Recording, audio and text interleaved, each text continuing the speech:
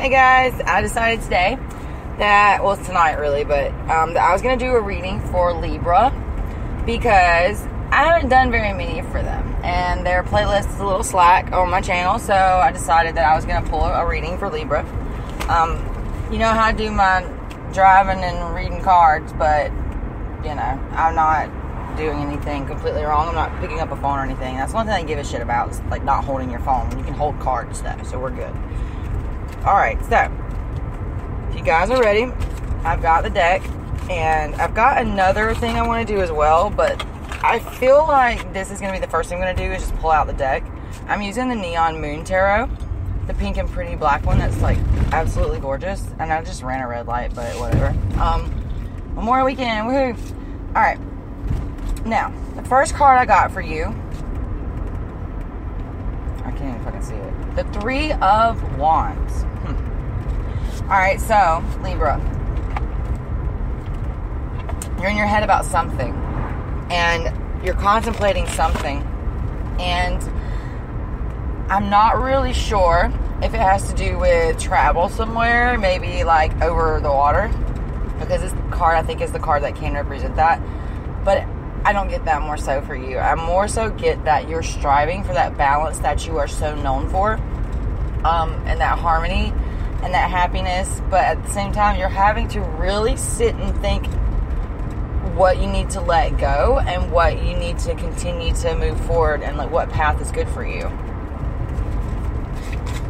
Alright, so the next card that I got for you guys, let me get up here where I can see a little bit better. Oh shit, what did we get? Alright, we got the Queen of Swords. Damn, it's kind of a sad one already. So basically, the energy, the thing that's putting you in this mentality is that contemplation. Like, the contemplation, you're being a little cold. You may be coming off as cold to other people.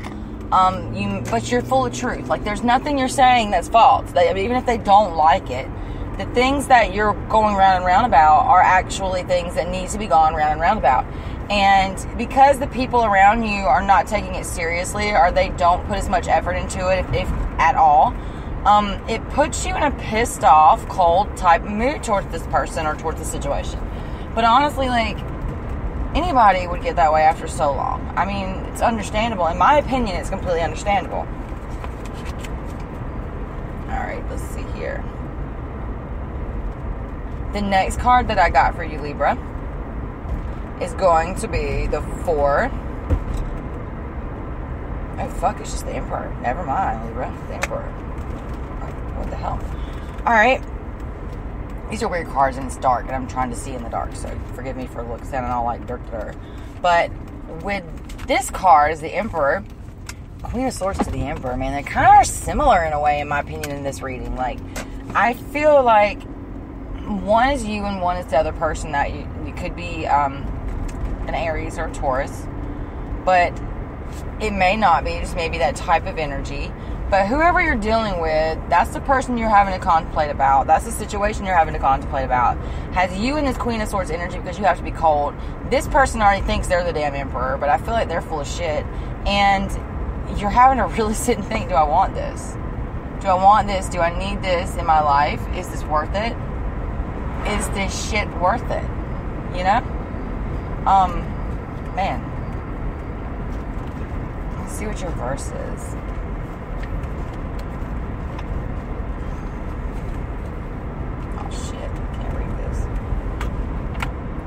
Alright, your verse is James 2:17, 712, baby.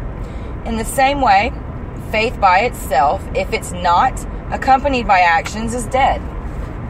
Alright, so what this is saying is that, you know when people say that, like, you can't just walk the walk, or talk the talk, you have to walk the walk, okay? That's the same type of energy that this Bible verse is giving me for you. You can't claim to know the Word of God and to be a holy person if you're not walking in that way, or you can't at least try to prove that, or you're not trying to live like Yeshua, or you're not trying to do these things the right way. You know, that's like a hypocrite. And I feel like it's telling you that you might be contemplating on this other person for something they're doing, but are you doing it too? You know what I mean? Are you doing it too? Or maybe you don't realize you're doing it. Maybe this is your wake-up call. Maybe you don't see that.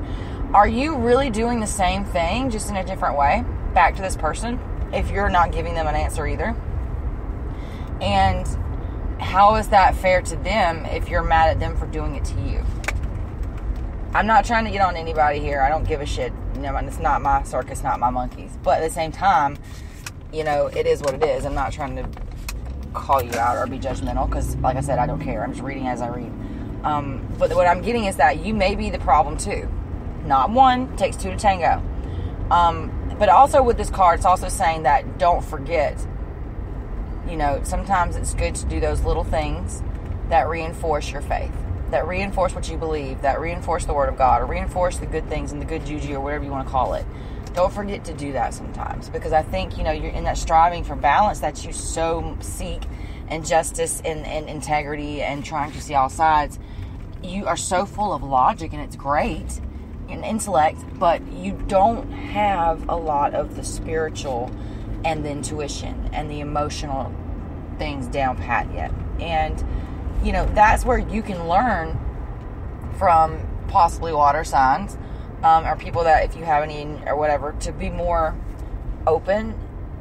Now, you can way fuck up with being too emotional, because on the other end of that spectrum are people like me and other water signs, to where we're fucking walking disasters, because we soak in energy all the time, and then we are constantly trying to figure out what the fuck is ours and what the fuck ain't.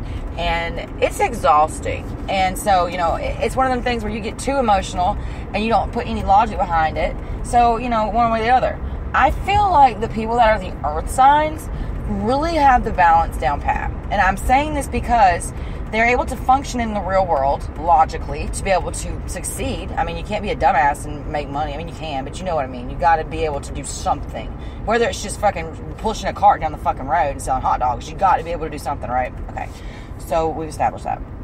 Now, that means that they're able to do that.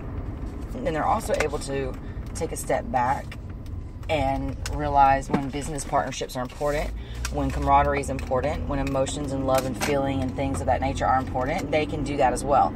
I don't think that they have it as much either or. Like, they have the balance of both, but they're not really like pros at either one of those. They can just do it, you know? And I feel like we should try to balance that energy sometimes. Like, don't be materialistic, but just be able to look at life through a different lens, perhaps, maybe. But I don't know. That is what it is. And I hope you guys like my crazy driving and pulling cards reading. But if not, I'm sorry. I hope it resonated. If it didn't, then whatever. Check a different sign or just whatever. But hope you guys have a great night. Talk to you later.